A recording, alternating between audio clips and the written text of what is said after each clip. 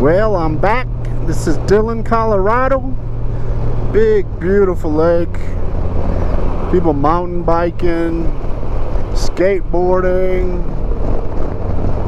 jogging, all over the place. This has to be the most fit state. Everyone's wearing hiking shoes.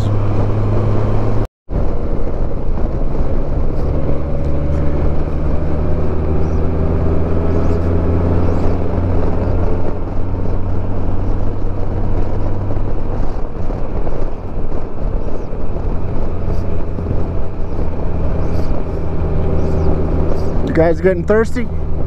Beautiful. Beautiful.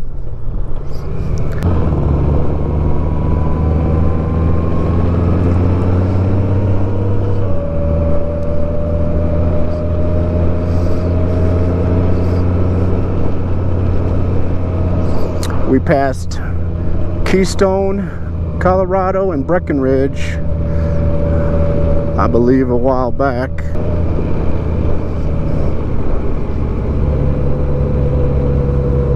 Whoa, nice. Beautiful. Drink.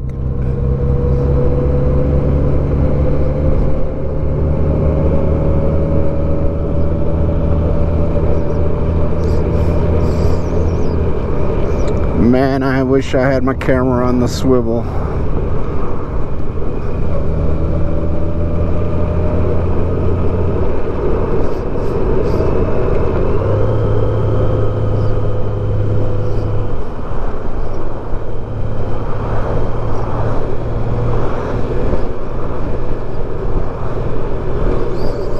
Pictures and videos doesn't do this place justice. To smell the evergreens and the air and to feel it all on a bike, that's what it's all about.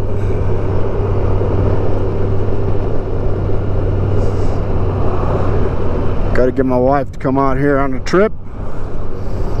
After our last trip to Georgia, she pretty much cut the limit to 3 or 4 hours on a bike.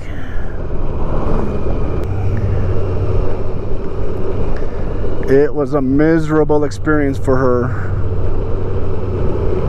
100 degrees on the back of a motorcycle for 8.5 hours not moving. I couldn't do it. But I need her to experience this with me.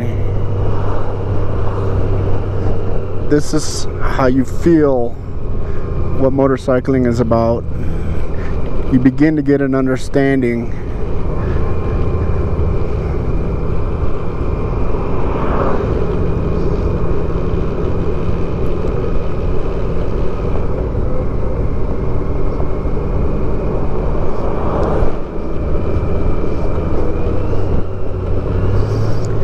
But when you got traffic, it kind of takes away from it a little bit.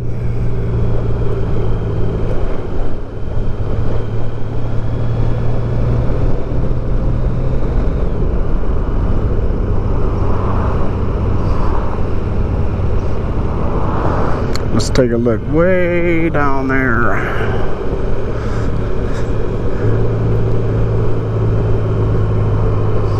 Don't tell me you guys are getting ready to go up that mountain. Oh boy.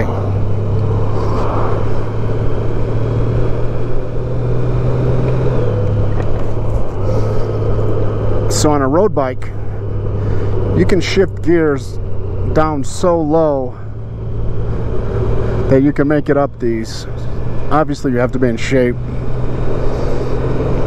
No pork chops running through your clogged veins. But on a children's bike, that's a 1-speed thing. You're gonna be stopping every 5 feet.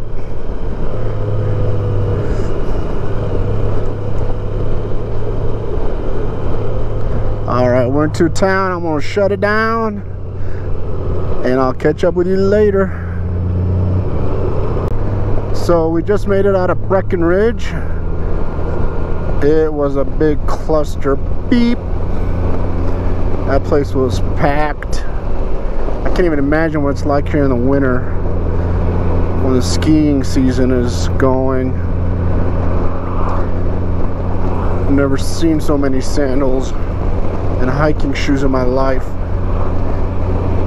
So now we are on Highway 9, I believe. Colorado 9, something like that. And feeling a little bit of the fresh air. That downtown heat was getting to be pretty bad. Stop and go traffic. That would be nice in my 1,000 acres. I leapfrog Boyd riding behind Ernie now. So I gotta be on my game. He'll let you know if you did something wrong. All for the better. I want to learn, I want to get better. And what better way than from someone that knows how to ride. Pretty cool.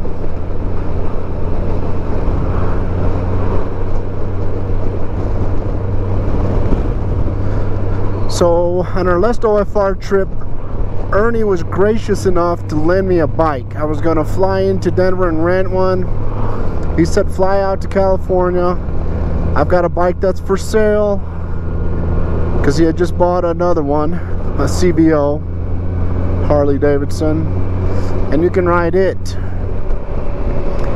And I told him anything happens to it, I'll buy it, I'll fix it, whatever it takes. I appreciate it. And so the day we were ready to take off, I tried backing the thing out of his garage, and there was a little step where I misstepped or something, and I dropped that beast. I tried putting my foot down to stop it, but at over 1,000 pounds or whatever those things are, I tore my hamstring. So he comes out of his house looking at me. I'm down on the ground, pinned there. Helped me get the bike off. Inside his head thinking, what the hell did I just do? Why am I letting this clown ride this bike? I'm trying to sell it. Pristine condition. Everything he owns is pristine. The man is meticulous about everything. And here I go. Put a couple scratches on his guards. Nothing serious on the bike though, just the front and back guards. So now I'm focused on that. This is the biggest bike I've ever ridden. And we take off. And every stoplight, I'm used to putting my left foot down and my right foot on the brake. But I couldn't because my left foot, my hamstring was torn. That night, that thing turned black and blue from my ass to the back of my knee. And so I couldn't put any weight on it. And so everything I had to do was on the right side. Very uncomfortable. I was pissed at myself that I dropped this man's bike after he was so kind enough to let me ride it. And that was the bike I went up Pikes Peak with. That's the most scared I've ever been on a bike. I've raced motorcycles, dirt bikes, I've raced drag raced motorcycles, I've done road racing, I've done 175 on my CBR. Motorcycles don't scare me, but it was a perfect storm that day.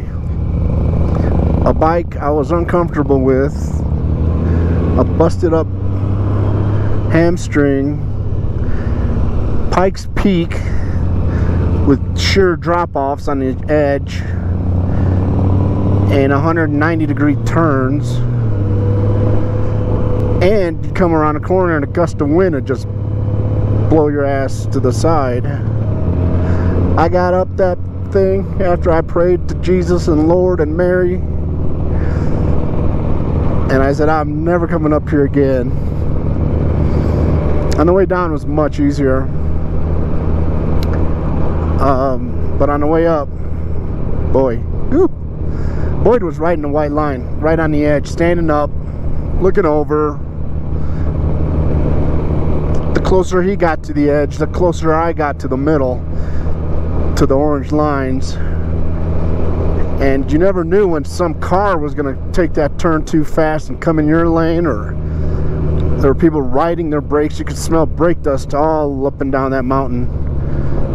Those minivans, rotors blazing, pads on fire. So yeah, it was a memorable experience, to say the least. Would I do it again? I'd do it again on this bike. I'm very comfortable with this bike.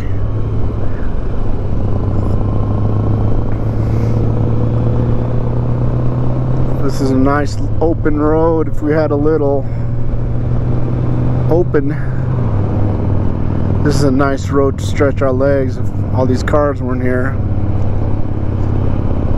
wouldn't stretch too far, although here's 25 miles an hour.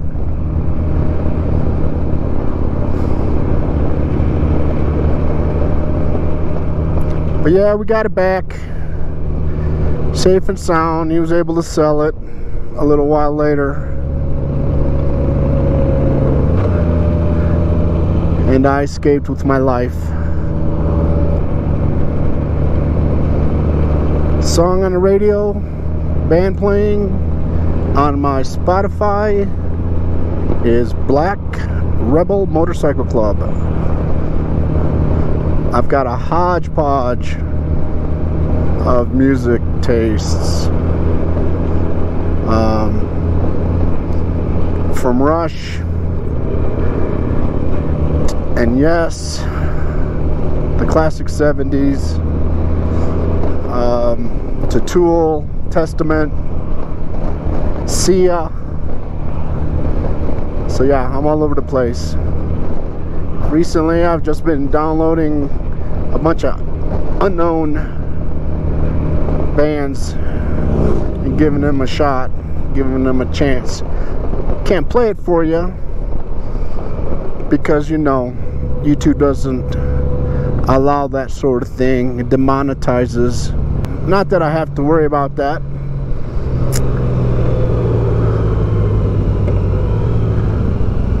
My biggest viewed video is just over 300. And while I'm at that, I appreciate you guys following me. I'm following some of you back. If I haven't followed you back and you got a tube channel, let me know. I like to do that. I like to see what people are up to, get ideas, see what people's lives are like. I'll gladly follow you back. There's a lot of good stuff out there. There's a lot of crap out there. But the ones I followed so far I've enjoyed. So nice job, fellas.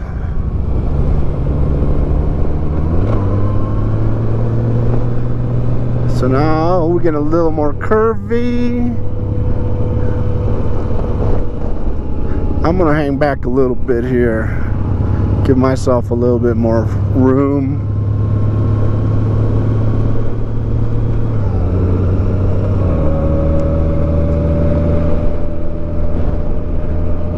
Temperature dropped about 10 degrees.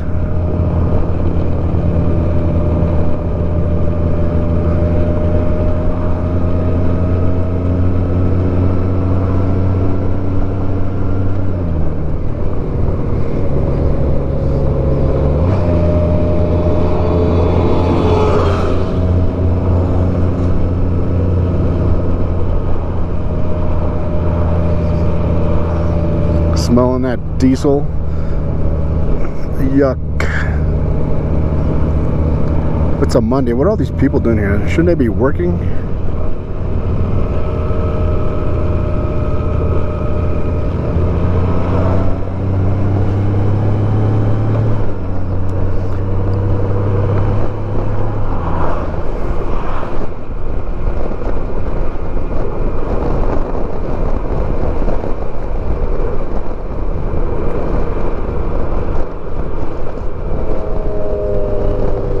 Looks like we're gonna pull over. I'll check back with you in a minute.